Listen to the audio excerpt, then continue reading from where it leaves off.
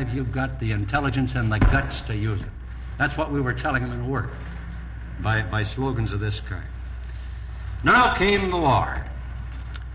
Within a matter of days, after the ratification conference in Indianapolis, the over-the-road bosses west of the Mississippi began to back off from the contract. They participated in the negotiations, had indicated formal ratification there, and the focal point became Omaha, Nebraska, where all the trucking lines locked out the men.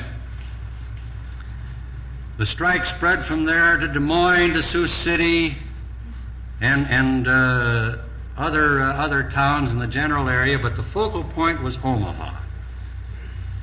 And there's where we joined battle. Now just let me note in passing that we had no sooner gotten engaged in this battle, which became quite a battle out in the West, than the trucking bosses here in the East began to violate the contract, and they began to try to make good on the expectations they had that they had a good class collaborationist deal, and no matter what the contract said, if when the business agent come to see him, they said, well, geez, you look kind of seedy. Don't you think you ought to have a new suit or a new porcelainy hat? Well, he forgot the grievance. Well, this went on while the battle was going on. I just wanted to make a note of it in passing because we're going to come back to that later, too. Omaha was the key point, and on top of everything else, the state of Nebraska had an anti-picketing law. The town of Omaha was under the tight control of a central bosses organization that was the counterpart of the Citizens Alliance I described to you in Minneapolis. It was run by the Union Pacific Railroad. I guess that tells you everything, doesn't it? Oh, we laid siege to Omaha like Grant laid siege to Vicksburg. And we captured Omaha like Grant captured Vicksburg. Within the town, we defied the anti-picketing law. Injunctions, they got injunctions out against us by the dozen. I never mentioned that the judges passed out injunctions every day, just like the bosses were taking aspirin during the strike in Minneapolis. But all an injunction is a piece of paper that gives a pseudo-legal justification for a cop trying to part your ears with a club. And when he's already doing that, and you're mobilized to fight that, what do you care about this piece of paper? Well, we didn't have quite that situation in Omaha, so we used the other device. One that was developed and magnificently practiced by the Wobblies in the great free speech fights. You just bet the judge his jail isn't big enough to enforce the injunction. That's the way you do it. And on 3 separate occasions in that strike that went from September of 1938 to February of 1934, we had virtually the whole membership of the Omaha Truck Drivers Union in jail at one time. And it was untenable for them. Any time we defied the anti-picketing law, we did it as a block. As a block, hundreds and hundreds strong. They'd toss the membership in the pokey, and they'd come around, with that tin plate with a little of that slum gullion on it, and a hot tin thing that had something they called coffee that was left over from fumigating the cockroaches in the warden's office. And the truck drivers would take this and they'd throw the slum on the floor and they'd start a tattoo on the cells with the plates and the cups, You could hear it all over downtown Omaha, It just became untenable. Meantime, we closed in by using the power of the other terminals. Until we got them narrowed down, the one last chance they had was in, I'm not too far over time yet, am I? The last chance they had to break through in a serious way was in Omaha, and in Kansas City. So we called a conference of all the key figures in Omaha and the contiguous terminals to Kansas City. And you get a bunch of over-the-road truck drivers together, and there's not much that goes on in the industry, legal and illegal, that they don't know about. We had this council of war, and we found every trick, every possible device the bosses could use to smuggle freight in and out through Kansas City to keep alive in Omaha while we had them strangled in other ways. And we got all the facts. We made a little map. Got one of these unmarked county maps of the state that you can get if you go to the State Highway Department. And we marked it up with all kinds of symbols and lines and so on, all had real meaning, to show exactly how we could lick the whole situation in the Missouri Valley if we clamped down on Omaha. We got a committee together and we went down and saw Tobin about it and asked his help. And he was impressed. He looked at this map, and that did it. He says, geez, just like a general. So he told us, all right, I'll back you. You go out there now and you lay down the law to these Kansas City bosses. Don't strike them unless you have to. But if you have to strike them, I'll back you and I'll pay strike benefits. Now, formally, then, as they still do, the Teamsters Union paid strike benefits. But Tobin had it fixed up in the Constitution and bylaws like these insurance policies you get, as a bonus when you buy a year's subscription to a newspaper. You got to have a certain color necktie on, and you got to be walking with the wind, not against the wind, when you get hit by a car crossing the street, or the policy's not good. And Tobin had the strike benefits set this way.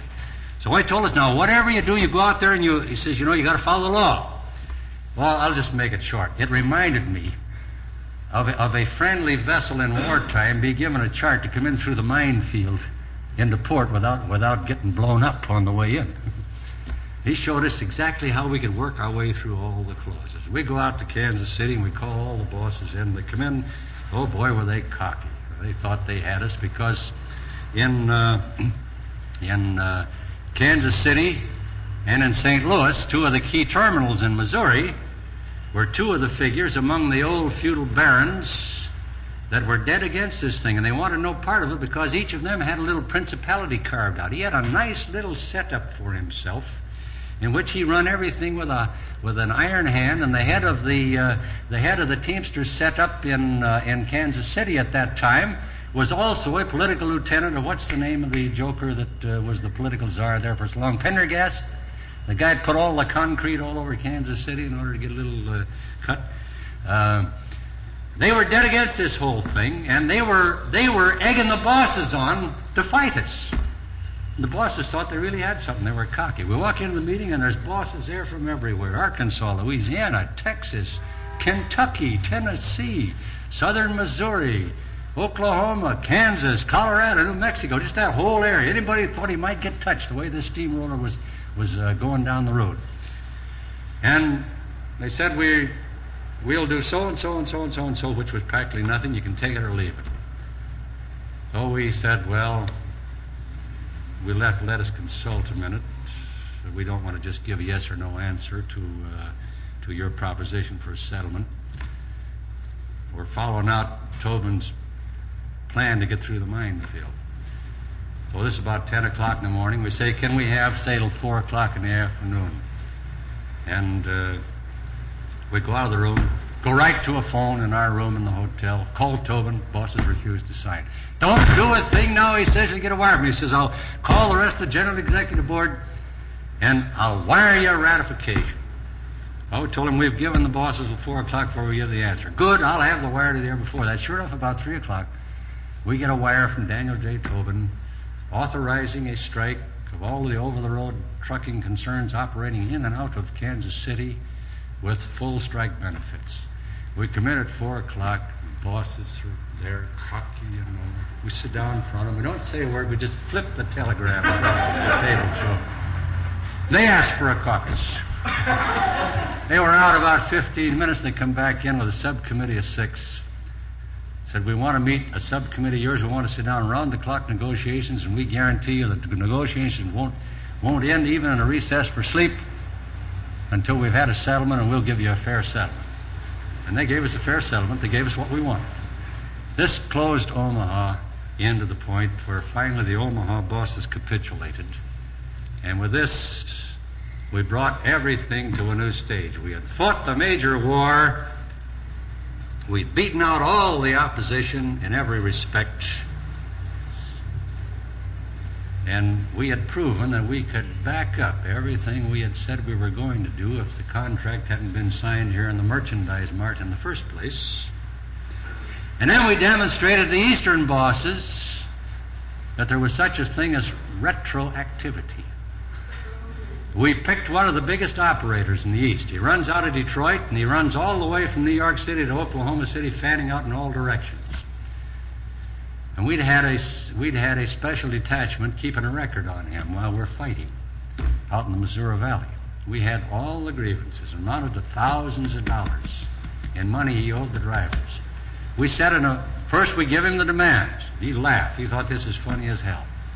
We set a deadline. Right at a peak period in over-the-road trucking, prearranged signal, and at that hour, just all of a sudden, every wheelie had stopped between New York City and Oklahoma City, and they didn't turn again until we got the final report from the final business agent of the final local that every worker in that terminal received in his hand a check for the full settlement on the money the boss had cheated him out of by chiseling on the contract. And this demonstrated that it wasn't any class collaboration deal, and you can imagine what it did for the morale of the truck drivers. In the course of the fight, a body of truck drivers out in the Sioux City area got framed up by the FBI. They claimed that these drivers picketing out on the highway had rolled a truck over. And so help me, the Federal Bureau of Investigation sent a big surveying detachment out and went through a long process of surveying, studying the legal maps and everything in order to make a case to prove that the truck had been stopped on the Iowa side of the line and rolled over onto the Minnesota side of the line, which made it interstate commerce and gave the federal government jurisdiction. They brought these men to trial under the Mann Act. Now, the Mann Act is for stealing vehicles. And, or no, not the Mann Act, no. The Dyer Act. The Dyer Act. Once in a while we had a truck driver, had a grievance over the Mann Act, need a little legal help. The Dyer Act, for stealing a vehicle and transporting it across state lines. One of the significant things is that the whole area, from Michigan across to Colorado and from Minnesota and North Dakota down into Oklahoma and Arkansas and Texas, local after local stood in absolute solidarity with those men. And when they were convicted and the judge tried to order them sent to the state penitentiary that very night if we didn't make $15,000 in cash bond for them, all over the area, the local secretary treasurer just went out and dipped into the treasury and started wiring money into Sioux City. And just before the deadline, we were able to walk over to the federal clerk and lay 15,000 iron men on the line and take these workers out of the county jail and save them from being in the federal penitentiary the next morning. Fought the thing, appealed it. In the end, it stuck, and they had to do a 2-year hitch in the penitentiary. But it's a little sidelight that gives you some feeling of the kind of battles that went on in that period and the kind of solidarity that can be generated on a far wider, more amorphous area now dealing with this whole 11-state area that I'm speaking of than was the case in Minneapolis. Now we consolidated then the over-the-road organization with the renewal of the contract a year later in the late summer, early fall of 1939, in which another big improvement was made in conditions. We tightened up all the way up and down the line on the contract from the point of view of the concepts of union control on the job, and arrived at a definitive stage in the development of the over-the-road structure and its imposition on the bosses under union control and under union power with the unqualified right to strike, that represented the definitive shattering of the old craft union structure of the International Brotherhood of Teamsters, and that opened the way to the growth to the present stage and potential power of the Teamsters Union. We weren't able to carry on from there. We had to leave it at that point because something else was happening. While we were consolidating the over-the-road victory and preparing a tightly knit setup, World War II started. Hitler invaded Poland, and Roosevelt, who had made his quarantine the aggressor speech in 1938, began preparing for American intervention in the Second World War. At the same time, the radicalization was ebbing because it had not passed beyond the union level to the political level, and the price is already being paid, even though there was a recession in 1939 that was closely comparable in its depths to the recession in the earlier part of the 30s. The bureaucracies were becoming re-entrenched.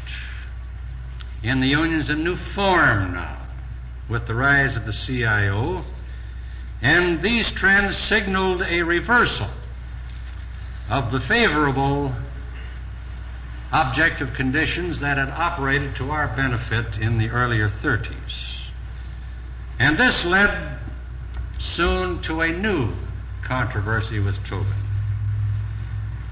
And the question of war policy was at the heart of the controversy. Tobin was already then, in 1939, playing the role of a bellwether for Roosevelt. You know what a bellwether is? That, what they call them in the stockyards, the Judas goat, you know, that leads the other animals up the ramp to the slaughtering pen, and then he goes on by, and the other animals go in and become roasts and chops and one thing and another. Tobin was playing the role of the bellwether to help dragoon the workers into the ranks of the imperialist army for World War II. He was writing editorials in the journal, militant editorials calling for the United States to get into the war against Hitler, and beginning to seek to impose this line on the Union. We sought to avoid any unnecessary friction with Tobin in this regard, but there could be no compromise on the fundamental questions of principle involved. And in this situation, the reversal of the objective trends was beginning to embolden the reactionaries and the opportunists throughout the Union, including the Teamsters Union, and it was even having certain effects in Local 574, particularly among people who had come into the Union after the strike battles and who were more reaping the benefits of the struggle that had been fought than being contributing members to everything that had been created. And in Local 574, long well into 1940, they set up a phony Committee of 100 inside the Union, bowdlerizing, desecrating, if I may use the expression to call it by a more appropriate name, crapping on that magnificent body of 100 fighters that had been the broad general staff of the strikes in 1934 that I described to you last night, trying to make capital out of this concept for an utterly reactionary purpose. They were helped and encouraged in this by the FBI, which had been keeping dossiers on the leaders and the main militants in 574 and was feeding information to these finks and phonies of a material for red baiting attacks that they could use inside the Union. And the local AFL bureaucrats were getting into the act, until it came to the point that Tobin decided he had to do something. He decided he had to do something.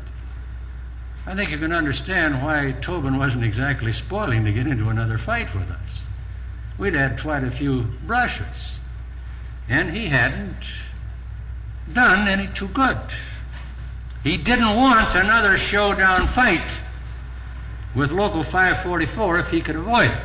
He didn't want it. He wanted to avoid it. For one thing, he was uncertain as to how deeply the International Brotherhood of Teamsters as a whole would be affected, because we weren't without some support and following throughout the Teamsters Union, particularly after this 2-year struggle for the establishment of the over-the-road setup.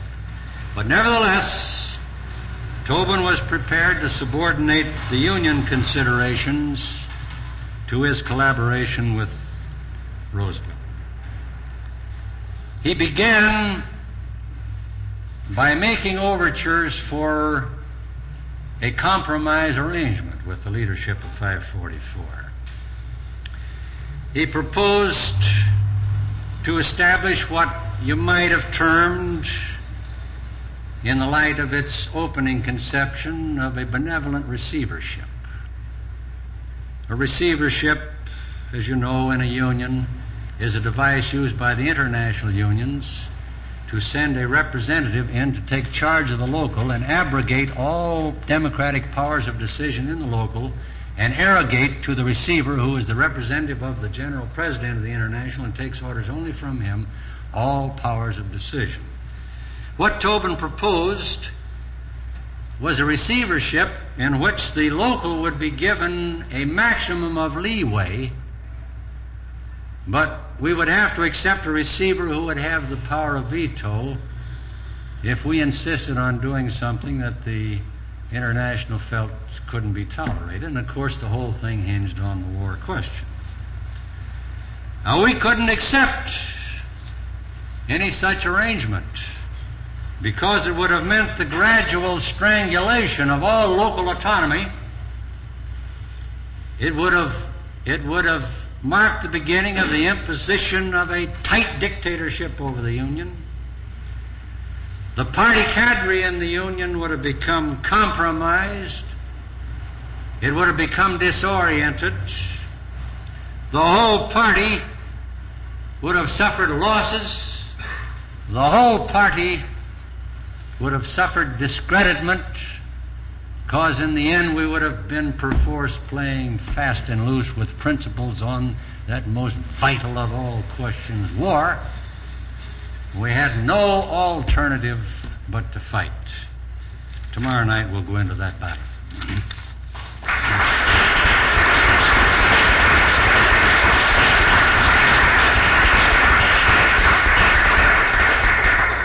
And we'll take a 5-minute that Mr. Dobbs will answer questions.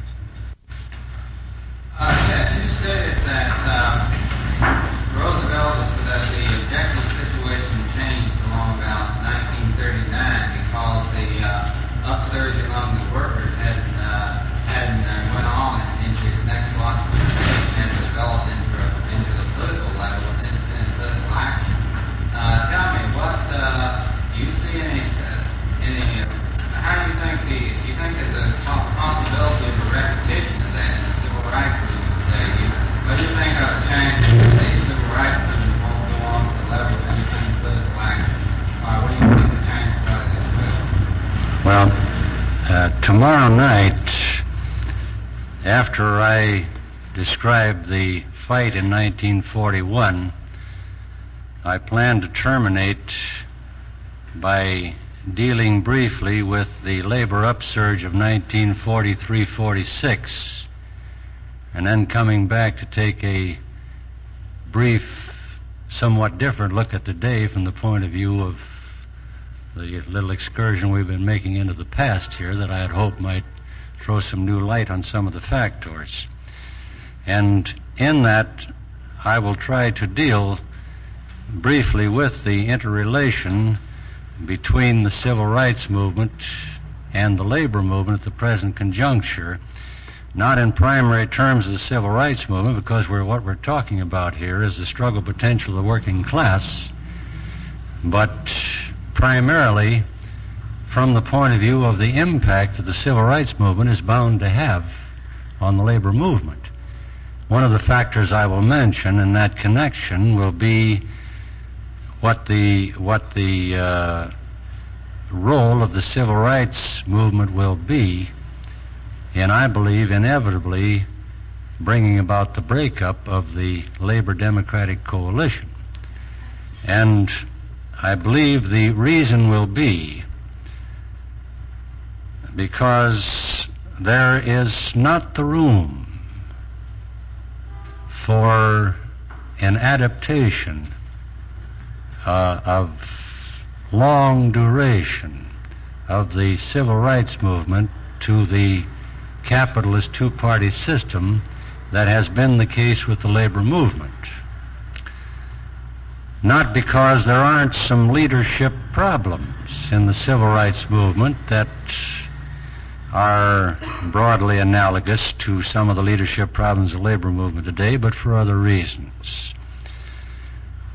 Today, as is being very richly demonstrated right now at the Democratic Party convention, it is crystal clear that a very significant sector of the leadership of the civil rights movement, composed in part of the more conservative leaders who, as a matter of fact, in their own way are as afraid of the mass actions that the Negro people are developing today as the bureaucrats are of mass action by the workers, and want to keep the thing tied to the present political structure. And what they really want, in my estimation, is something substantial right here and now for the talented tenth, and if promises that can be a little more deliberate in their fulfillment for the mass of the Negro people, and militant leaders that cannot be defined as conservative in this sense, but who yet feel they must adapt themselves to the two-party political structure of the capitalist system because their own development hasn't reached the point of consciousness where they recognize the vital necessity of independent political action by the civil rights movement, because there are as yet no vehicles at hand, because in a sense the civil rights movement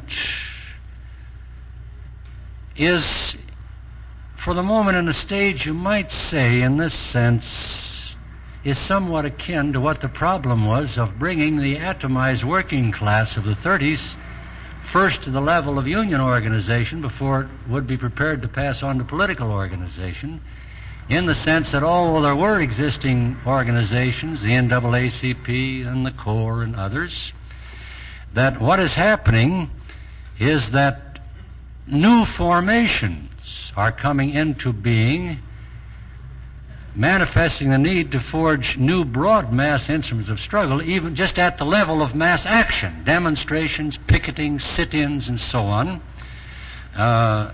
that flow from that qualitative difference that the civil rights struggle at its present stage of development is breaking through not only the concepts of tokenism and gradualism and demanding freedom now, but is breaking through the concept of the masses being a cheering section for the white liberals in the two parties of the capitalist system and other so-called friends of the civil rights movement who always got a reason why you can't do very much right now and really want to trick and entrap the Negro people back into the old pattern of tokenism and gradualism.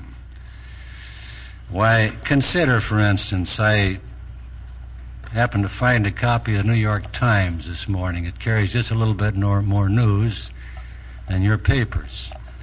And I noticed one story there. A reporter's describing one of the white liberals at the convention lecturing the candidates of the Freedom Democratic Party from Mississippi that they're hurting the cause by barging in and sitting in the seats that are reserved for the white cracker delegation from Mississippi. They're refusing to take them, that this hurts the cause. You begin to wonder how stupid can you get?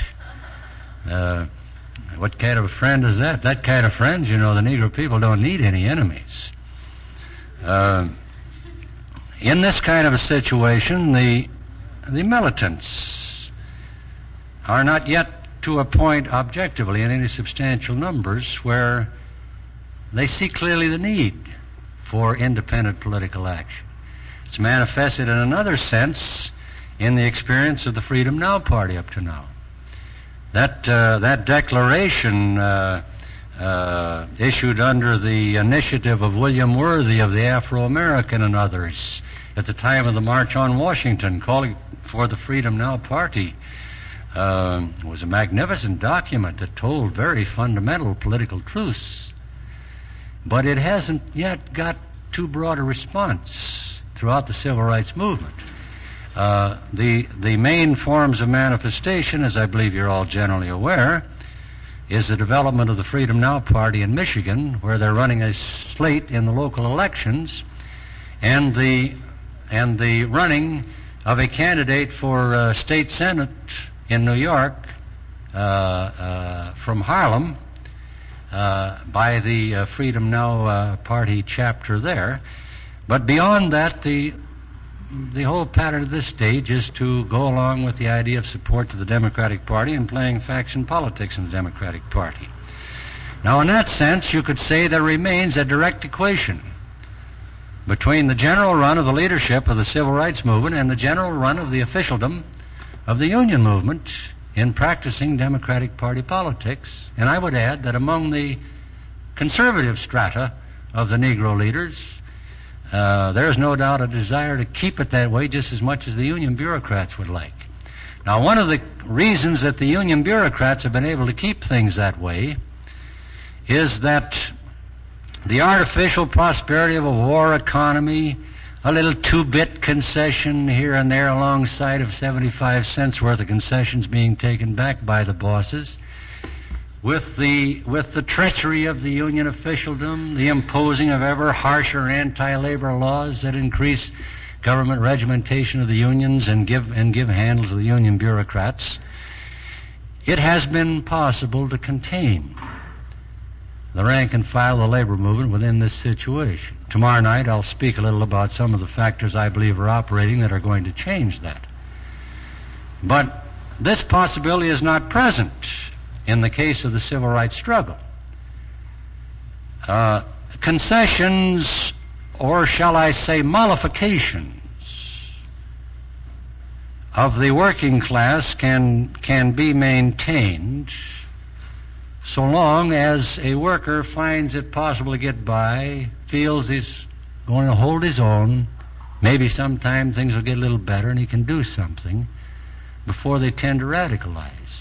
And some more blows are going to have to be struck at the workers, and as I'll try to show tomorrow night, they're going to be struck, that will feed this process. But in the case of the Negro people, the fight is for freedom now, for full, complete, unqualified social, political, and economic equality right here and now, no questions asked, no holds barred, not tomorrow, today.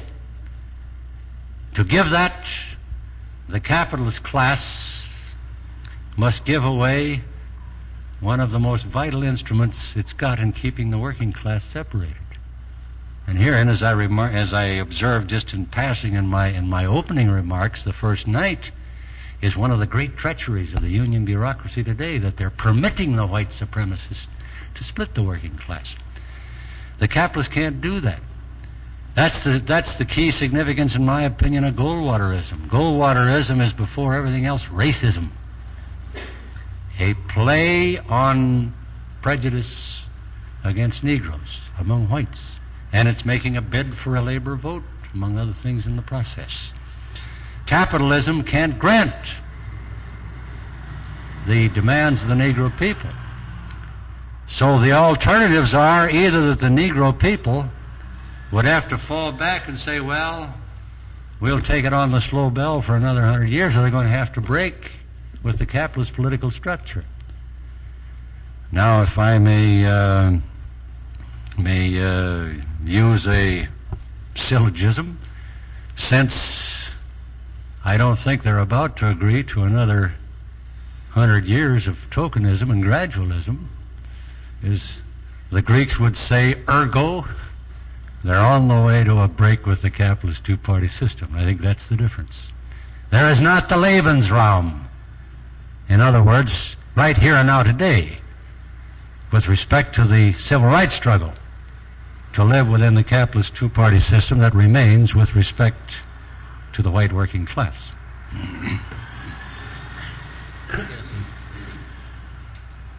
Well, the thing is, do you think it's possible that in a very short time that the civil rights movement and the labor movement will come together as one working body? If so, do you think that will be a long time or will it be immediate? We're not too immediate in the near future.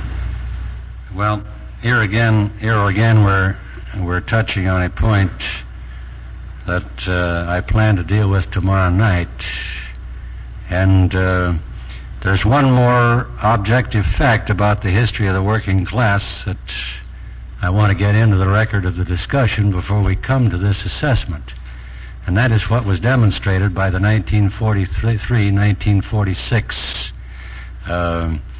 labor upsurge. But for now, I will say, yes, I think it is inevitable that the Negro struggle will play a big role in radicalizing the working class as a whole. I think it is inevitable that in a radicalized working class, the Negro workers will play a key role, because the Negro worker today, and now when I speak of Negro worker, I speak of it in the dual sense of Negro workers and labor movement, and the fact that the overwhelming majority of the Negro people are of the working class. Today, the Negro worker in the civil rights struggle is getting some education in a different setting, in the concepts of mass action, the strategic and tactical problems of mass action, the deep political lessons that are driven home by mass action when you're up against the ruling class, which is a ruling class, is, in addition to being a white ruling class, is also a ruling class vis-a-vis the Negro people, just as much as it's a ruling class vis-a-vis the working class as a whole. And the key to this, I think, and this is the main thing I want to touch briefly on tomorrow night, is the effect that the dual role of the Negro will be. The dual role in the sense he is part of an embattled people waging a civil rights struggle for freedom and equality here and now, and as a part of the working class who is carrying that struggle right into the union movement as a part of the civil rights battle, and in the course of it beginning to fight already a fight for a lot of white workers that unfortunately, primarily due to the bureaucrats, not too many white workers are yet aware of. Tomorrow night I want to touch on that side of the thing, but as I say, before I go all the way into it, as far as time permits, I want to get in one final piece of evidence about the revolutionary potential of the American working class in terms of the 1943-46 upsurge. Any more questions? Yes, Joe. Paul Jacobs wrote a book called The State of the Union. I didn't hear you. Paul Jacobs wrote a book called The State of the Union. And on the last part, he has a postscript there. And he goes on, obviously he was close to the Trotskyist and the SWP at one time. But in his postscript, he characterizes the state of the unions now, and the state of the mentality of the American workers as being essentially that of the middle class, you know. They're inert, they're passive, they're non-political, they're uninterested, they don't give a damn. And he concludes all this by saying labor bureaucracy has created a working class that really thinks like the middle class. This hit me as weird because I don't see how the labor, how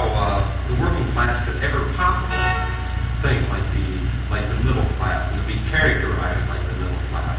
They might have a few attitudes, but he goes on to say that, well, he doesn't say this outwardly, but he says that they essentially think like the middle class now. Do you think this is a proper characterization? No. Any mathematics students here? Must be a programmer or something. You had to study some kind of mathematics. Yeah, the term is extrapolation, isn't it? I'll let them give you a college definition of extrapolation. But that's the concept. He has extrapolated his narrow, warped perception and conception of class forces and the dynamics of class struggle in this country from his own limited mind gratuitously into the minds, the social being of the working class. He has described what he thinks the working class is today because he's taken a very superficial look. If you recall, I started by saying that if you have to examine what the working class really is from the point of view of what you see today, there's a lot of odds against you. But if you go back as we have done and look into the past a little,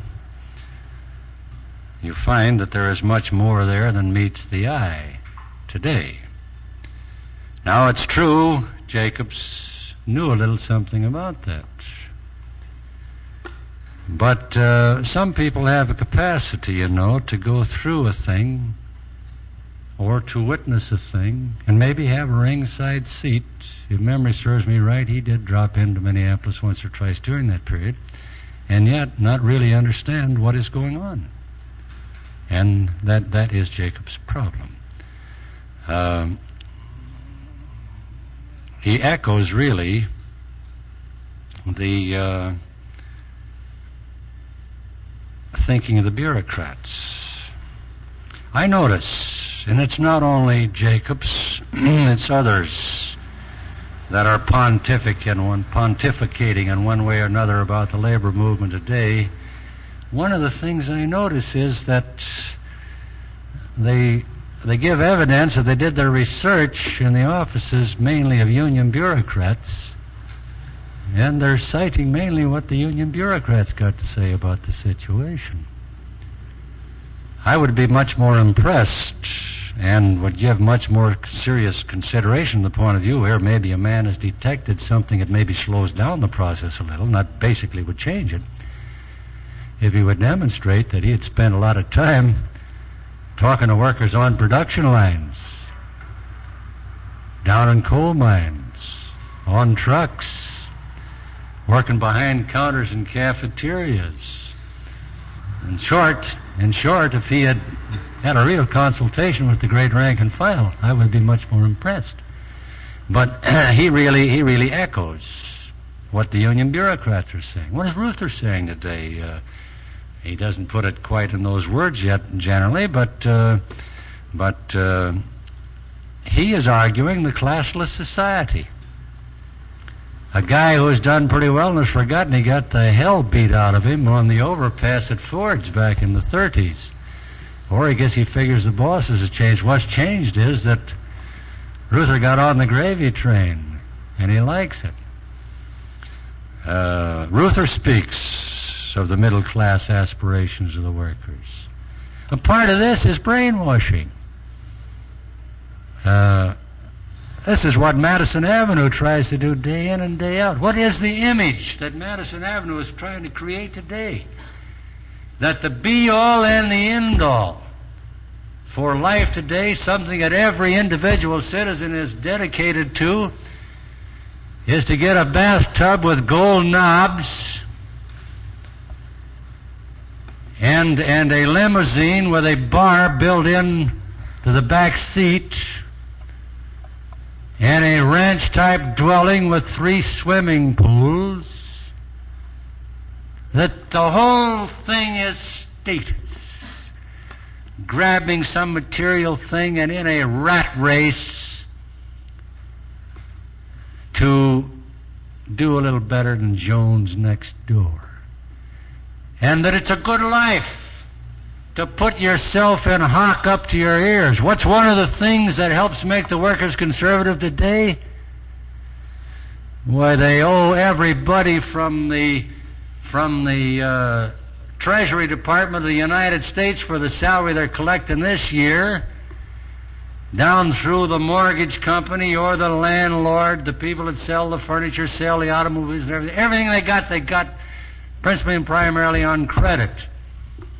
They're living today on what's got to be paid tomorrow. And what is called a petty bourgeois aspiration sometimes, it isn't that at all. It's just the natural aspiration of people to have a decent life. The natural yearning of parents to make it possible for their kids to have a better situation than they have. They'll break their back and sacrifice no end to put their kids through school, hoping and feeling that the more education the child can get, the better chance the child will have to do better in life. And Madison Avenue, as the supreme manifestation of the propaganda mechanism of American imperialism that closely rivals Washington in proving to be the real walking, living image of what Orwell conceived in his book 1984, double-speak. They drill into the people all the time.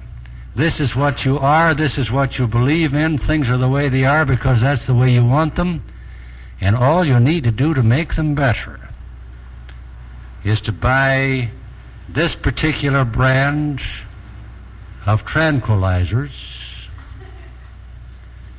or that particular brand of whiskey that will impress the boss when he comes to the house, and so on, in order to have a better life. And they say this is the mentality of the working class. And all it is a distorted, bowdlerized, deceitful, tricking, lying image. It's a lie whether the person that tells a lie tells it consciously or not. Image of what the working class is because it's caught in what it is, and as yet it don't know how to do anything about it. And these pontificators, these historians, these researchers, who are about as profound as Gunther, that would make a quick trip through a country and write inside Asia or inside Africa or inside the loose publications or what have you, it's got just about as much meaning. No, I don't believe it. Anything else? Bob, do you have a question? Peter. In the late 40s, and since that time, we've had a couple of labor laws which have put a pretty big crimp in the ability of labor to organize further and even to keep what it wants. Namely the Taft-Hartley law first, and then the Landis-Griffith-Kennedy bill. Could you say describe some of the major, the laws are very complex, but some of the major differences between what you could do at that time in the 30s in organizing the labor movement and what these laws, what kind of obstacles these laws constitute today. For example, one thing occurred to me when you spoke of the ability of some of the terminals, the main terminals like in Chicago, elsewhere, to affect what went on, the wages paid, the conditions provided in other terminals. Today, isn't that known as secondary boycott? That is where you strike in one company or one area in order to win a concession in another area or even in another industry or another company. Could you go into some of the differences of the labor movement confronts today legally against the government against them? Yes. I'll try to make some generalizations about it. It is true that the Taft-Hartley law, the Landrum-Griffin law, are viciously anti-labor laws that impose certain formal restrictions on the unions that weren't imposed in such laws as were enacted, such as the NRA and the Wagner Act back in the 30s. That is, they represent a taking, and the Landrum-Griffin Act had, such as the secondary boycott thing, that would have made a problem with regard to using the union power to reach out terminal to terminal. That's true. But that's only one of some other and greater truths that are involved in this situation. A second truth is that unlike the leaders that built the union movement as it is today out of the struggles of the 30s, and I mean all the struggles, the Minneapolis, San Francisco, Toledo, the CIO battles, everything. These people are not leaders, they're labor lawyers. They don't think in struggle terms. They go around, they got, look at these business agents today. They all got a briefcase. What's in the briefcase? A copy of all the laws, a list of the precedent decisions made by the National Labor Relations Board. And a worker comes in, I give the slogan I told you we give the over-the-road drivers. You can do anything you're big enough to do. A worker comes into the business agent with a grievance or a proposal of what the union ought to try. He gets his briefcase out and starts reading the law. See whether or not you can do it. The mentality of the leader. Whereas the real fighters, as I say, used to tear up injunctions and bet the judge's jail wasn't big enough. Others yet another factor. Prior to the Wagner Act, all that existed when we had the main battles that came before the Wagner Act, what existed was the law of the jungle in legal terms, and all on the boss's side. All on the boss's side. Everything that is proscribed today by law was proscribed in fact then by the device of the labor injunction and the utilization of police power ranging all the way from the city cops to the federal army, depending on the magnitude of the struggle. And it embraced and went beyond in its full details, just as the real meaning of anti-labor policy in government does today, what's formally proscribed in the Taft-Hartley and Landrum-Griffin laws. Now let me cite yet another truth.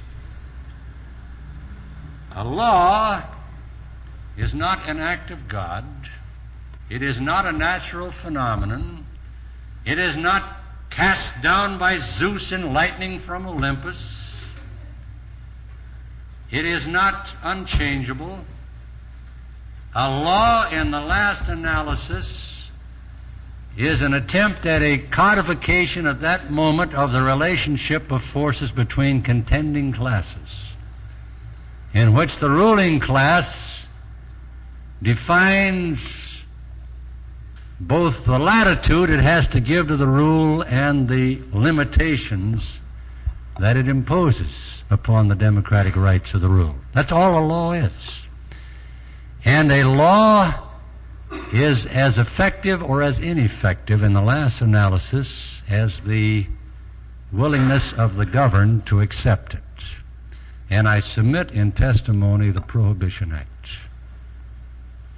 If there ever was a law, and don't forget, it's just as sacrosanct as any law, it wasn't just enacted by Congress, it was a constitutional amendment, if you please. And don't forget that the Lord used the Constitution to wipe the sweat from his brow just after he got through making Adam, according to what they teach you in the schools about the timelessness of the Constitution. It was a constitutional amendment. If there ever was a legal regulation of the ruling powers of this country that was honored more in the breach than it was in the observance, it was the Prohibition law. All it succeeded in doing was making do-it-yourself distillers and brewers out of the population of the United States and put the professionals out of work. And I submit it as a testimonial on the last analysis in the most fundamental sense about the meaning of a law. A law is as effective or as ineffective as the capacity of those against whom it is aimed to refuse to knuckle under to its restrictive, anti-democratic provisions. And that goes for the Taft-Hartley and Landrum-Griffin law as well. I'll take the case of the Landrum-Griffin law, the last one. What happened? So you had the polar opposite of what the situation requires from the point of view of union leadership. And it's a fake and a fraud, it's a frame-up. It's a frame-up to say that a law like the Taft-Hartley law or a law like the Landrum-Griffin law can be imposed because labor is docile, that it's getting middle class in its mentality, that it doesn't want to fight, that it accepts the status quo. Before everything else, those anti-labor laws are being imposed because of betrayal in leadership, and just let me cite one form of that betrayal.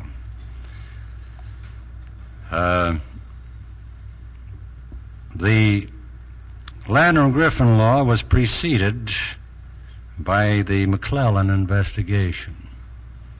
Remember, they first investigated a few of the rackets, and then they started after the real target, the labor movement.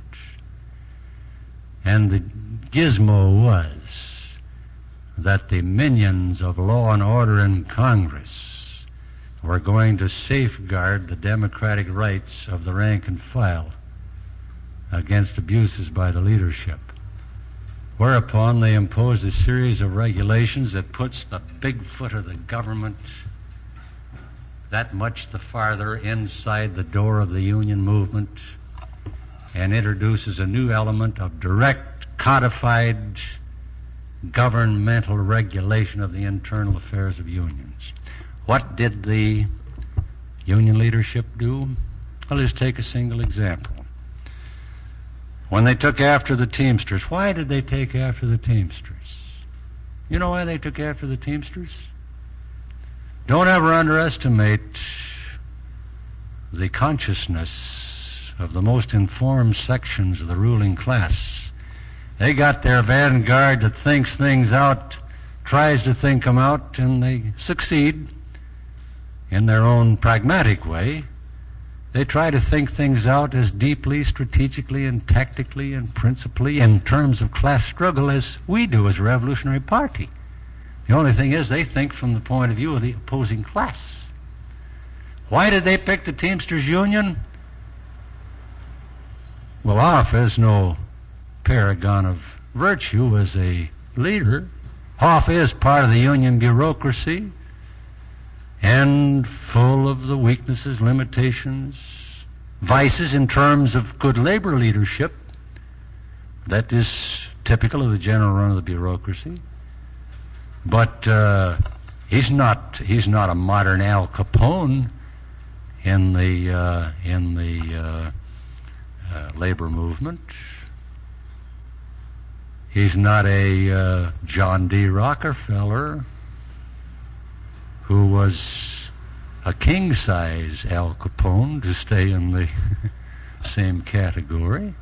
They went after the Teamsters precisely because the Teamsters is the biggest and strongest union. That's how cocky the ruling class feels. How they feel they've got the working class in their pocket because of this bureaucracy on top of the union that functions as their servants and as tyrants over the unions. By striking a blow at one of the biggest unions in one single strike, one stroke, they felt they could sow terror everywhere, and they succeeded. They succeeded.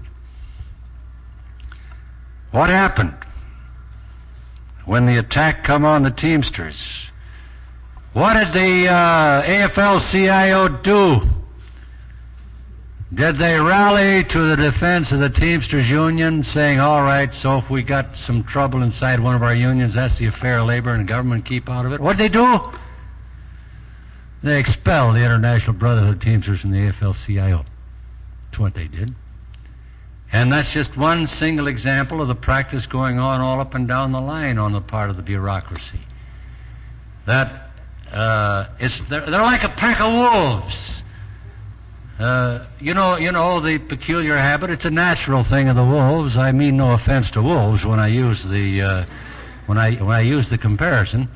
A pack of wolves are chasing some prey, and one of them gets wounded, and the others will turn and eat the wounded one before they go on to the search. You've read story after story about how somebody trying to escape from the wolves saved himself by shooting one, and while they were eating him, they managed to climb a tree, and the wolf couldn't get at him. This is what the union bureaucrats are doing. Every time the capitalist government strikes a blow at one of the unions, they turn on them like a pack of wolves getting shot of an injured member. The polar opposite of that time-honored slogan on which the labor movement of this country was built in class struggle, that an injury to one is an injury to all. And if labor has got problems, it's a family fight, and we don't want any damn capitalist or any damn political agent of the capitalist and government in here throwing his weight around in the House of Labor. We'll take care of our own affairs. Their policy is the polar opposite of that. And something is happening right now that just caps the climax, the example. In the same situation.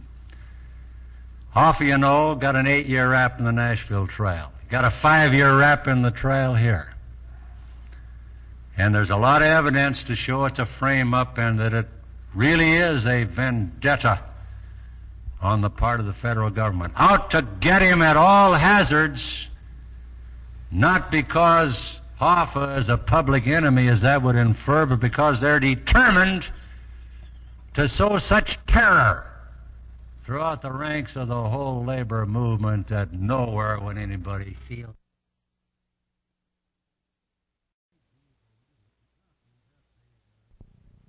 That nowhere would anybody feel the courage to step up and object at anything they do. The Teamsters have started now a rank-and-file defense movement. They hired a couple of public relations representatives. They got the ear of a congressman, got a subcommittee set up in one of the congressional committees that's supposed to make an investigation of charges of misconduct on the part of the Department of Justice in the Nashville trial, including an investigation into some very questionable things about this Fink Parton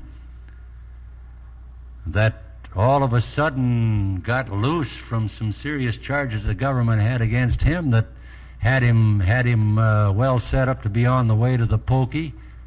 And he went in and turned on Hoffa, testified in behalf of the Department of Justice, and now he's a hero, doing well. Respected citizen, clean record, police blotter, never heard of the man. And a set of 30 charges have been set down by this movement and the attorneys they hired to work for them. It's a rank-and-file movement in the Teamsters, raising all kinds of questions of questionable conduct of the Department of Justice in the Nashville trial. This committee sent a lobbyist down to the Democratic Party convention to campaign for action by the Platform Committee to call for a congressional investigation of the Department of Justice. And the bureaucrats of the AFL-CIO lobbied against the lobbyists of the rank-and-file members of the Teamsters. Now, you want to start talking about what's the problem with the laws, what's the problem of labor struggle today. Don't start by blaming the workers. Start at the source.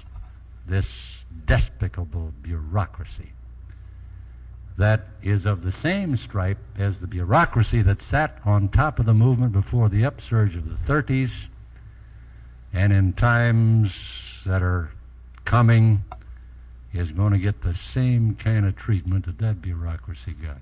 And you're going to see a different labor movement. Anything else? Joel.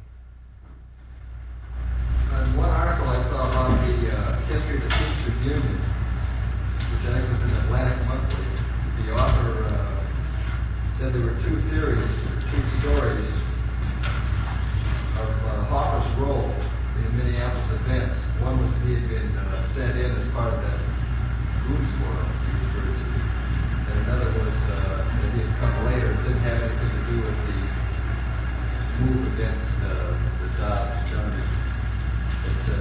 group that organized the strike. Which is the actual fact? Hoffa was not a part of the detachment that I described tonight that was sent up in the spring of 1936 by Tobin. They were all from Chicago. Hoffa is a Detroit man. At the time of the over-the-road development, Hoffa was a junior business agent in the Detroit local that has jurisdiction over the over-the-road drivers. A man by the name of Red O'Loughlin was the principal delegate from Michigan to the over-the-road committee. Hoffa did come into Minneapolis as part of the goon squad that arrived in 1941, but we haven't come to that in our story. We're going to go into that tomorrow night. Any other questions? If there aren't any other questions, I'd like to announce that tomorrow night at 7:30, Comrade Farrell will give the last in the series of talks. And after the talk at about 10 o'clock, we'll have a campaign party for DeBerry and Shaw with Farrell as guest. And you're all invited to come and bring as many friends as you can.